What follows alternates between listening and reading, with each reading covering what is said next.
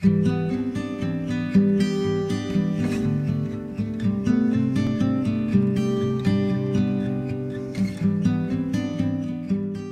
most of us, our first forays into understanding the world around us is just our homes and our gardens and things like that, right?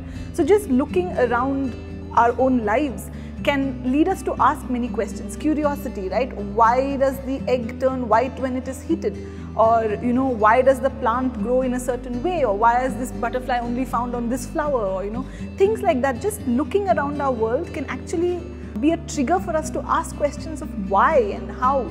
And I think that's an important part of being interested in science in general and in biology. We are biology. We are human beings. Our body is made of substances that we learn in biology.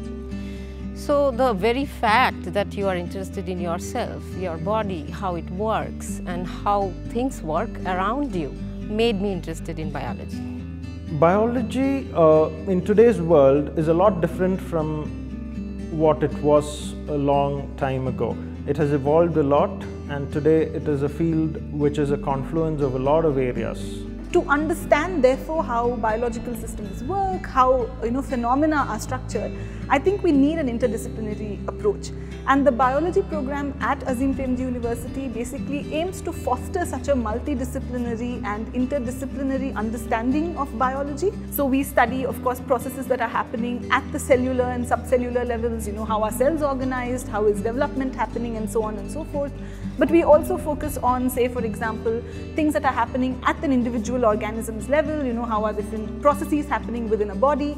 But at the same time, we also focus on ecology, biogeography, things like that, where we're looking at how is the world, organized at the level of a community or a set of interacting individuals. Students also learn through lab courses. They learn specific skill sets that help them become better biologists. We also encourage students to go out and ask questions about the natural world, where students are basically studying plants, birds, insects, and so on and so forth.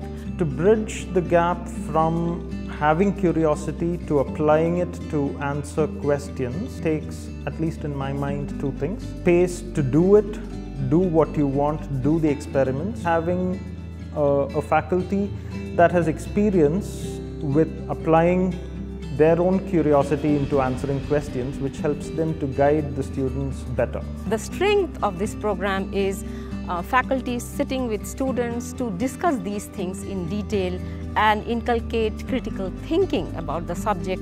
One of the things that we want to encourage as part of our program is to convert students from being consumers of information to producers of knowledge, right? And we hope that by the end of this program, students not just learn theoretical and lab skills, but are also able to question and critically examine information that is presented to them. Here, we inculcate the way of thinking in the students by asking questions, by being observant, and that is what is one of the take-home for the students in order to build their personality, in order to build an integrity of character, and in order to evolve as an individual as a whole.